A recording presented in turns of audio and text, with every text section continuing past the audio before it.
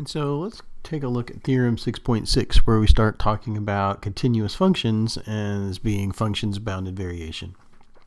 So let's suppose that we do have a continuous function on a compact interval AB, and let's further suppose that it is differentiable and that the derivative is bounded on the interior of AB, so everything on the open interval A to B. Then that is enough to give us that f is of bounded variation on AB. So now let's take a look at the proof and see why that's going to be true. So we begin by just taking any old partition P of AB, and we'll say that that thing looks like x0, x1, all the way up to xn. The thing that really makes this work is we'll go back to something you probably remember as the mean value theorem. So in our book, we'll reference this back to Theorem 5.11. And so what that's really saying is that any point on our subinterval, x sub k minus 1 to x sub k, we've got a t sub k on the interior of that thing, so that delta f sub k, which is just going to be f sub k, f of x sub k minus f of x sub k minus 1, that difference is going to be equal to f prime of t sub k times delta x sub k.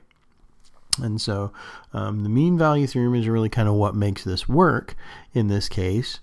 And so what that means, if we look at the variation of the function with respect to the partition P, so sigma of P, then just replacing all of those, we can replace the absolute value of delta f sub k with the absolute value of f prime of t sub k times delta sub k. And what we can go from there then is to use the fact that the derivative is bounded. And so there exists some m for which the absolute value of f prime is going to be less than or equal to m on our entire interval, a open interval AB. And so we just bound this, so we bound our variance of P, our variation of with respect to P, by this m times our delta x sub k's. Those delta x sub k's we've probably seen by now. That's just going to be a telescoping sum, and so we end up with m times b minus a. And so for an arbitrary partition, that thing is going to be bounded above, and that's enough to tell us that, hey, f sure enough is of bounded variation on AB.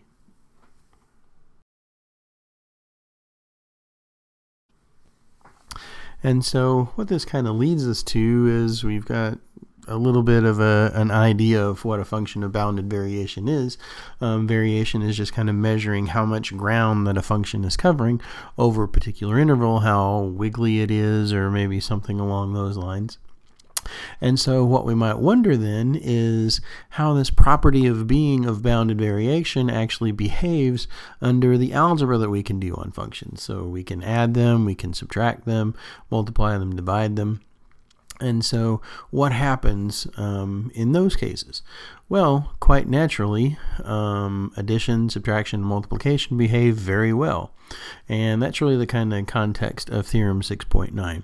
So if we've got f and g as functions of bounded variation, then the sum, difference, and product are also going to be of bounded variation. So let's kind of see how that proof is going to go. So of course, we start off with just a partition P of AB. Now if we look at delta of the sum of f and g on the interval k, well, just writing out what the definition of that is, kind of rearranging some things, we see that the delta of the sum of the functions is just going to be the sum of the deltas sub k's on each one of those intervals.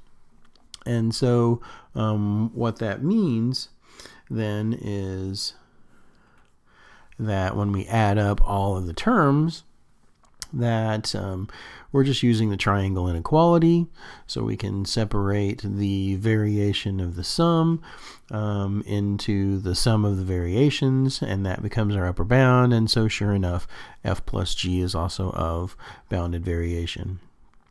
Probably not too surprising that pretty much the same steps are going to work for the difference of the two functions, that again, the steps are pretty much exactly the same, so you're still going to be bounded above by the total variation of f plus the total variation of g.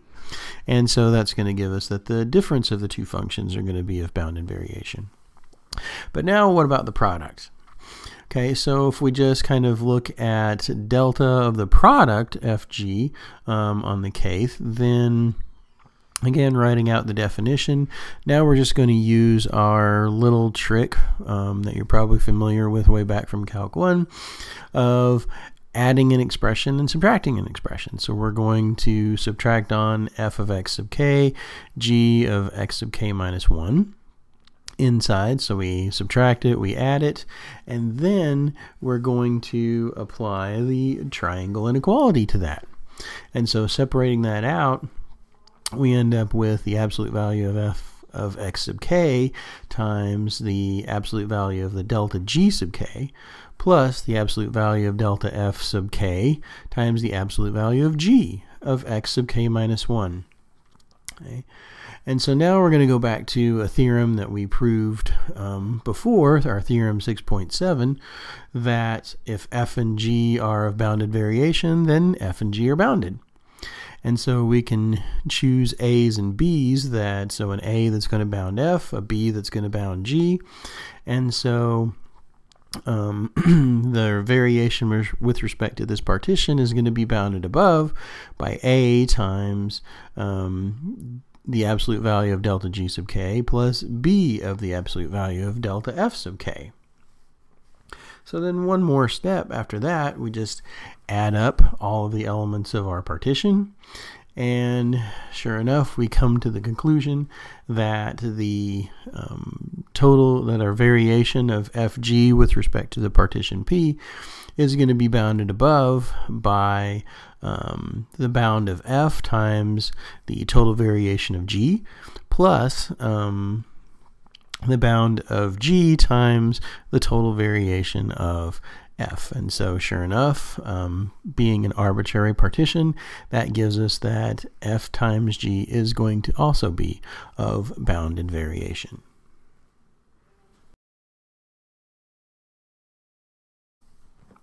And so what we've done seems to work pretty well for addition, subtraction, and multiplication, but not necessarily for division, as we're going to see.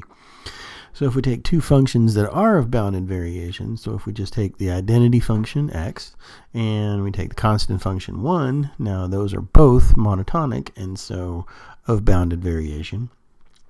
But if we take 1 over x, and so we've got a function that's going to be defined over the entire closed interval from 0, 1, we'll just pick an arbitrary value at 0.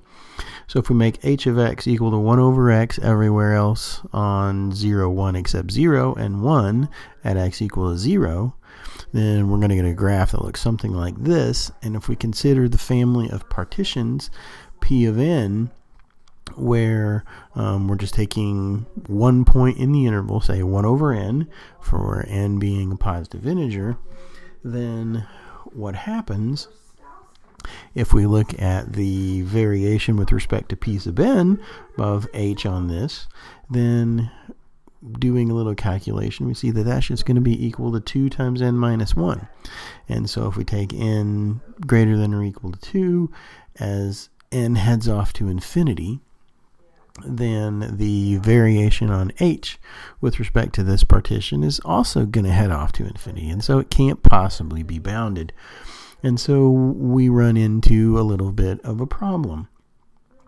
And so what we need to do then is to ask this question. So what property do we actually need in order for f to be a bounded variation? We add on this extra property, whatever it is, and that's going to imply that 1 over f is going to be of bounded variation. Well, it really doesn't take too much to figure out what extra property is going to be. Just one direct calculation is going to show us. So if we look at the absolute value of 1 over f of x sub k minus 1 over f of x sub k minus 1, then just putting those fractions together, we see that we've got an absolute value of delta f sub k on top, but then the absolute value of f of x sub k times f of x sub k minus 1 on the bottom. And so what property do we need? If we have that 1 over f is going to be bounded, that's exactly what we need. And so that is the content of Theorem 6.10.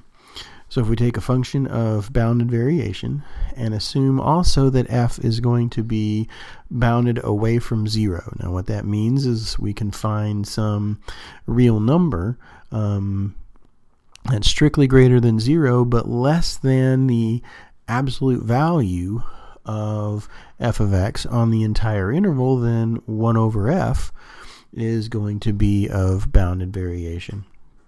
So let's see why that's necessarily going to be true. So for the proof, we'll take P to be any partition of AB, and then from what we just did directly above, if we look at delta of 1 over f sub k, then that's just the fraction. We put the fractions together, and we get this expression here where we've got our delta, absolute value of delta f sub k on top, and the product of the function at our t endpoints in the denominator. And so now using the fact that our function is bounded away from 0, if we take the reciprocal, then we've got that 1 over the absolute value of f of x is going to be less than 1 over m on our entire interval. So putting that into our expression for the absolute value of delta of 1 over f sub k, then that's going to be less than or equal to 1 over m squared times the absolute value of delta f sub k. So what do we do? Quite naturally, we add everything up. Since everything is additive, we factor out our 1 over m squared and use the fact that f is of bounded variation to see that the variation of 1 over f with respect to this partition P is going to be bounded by 1 over m squared times the variation, total variation of f. And so sure enough, that's the property that we need, and we see that 1 over f is of bounded variation.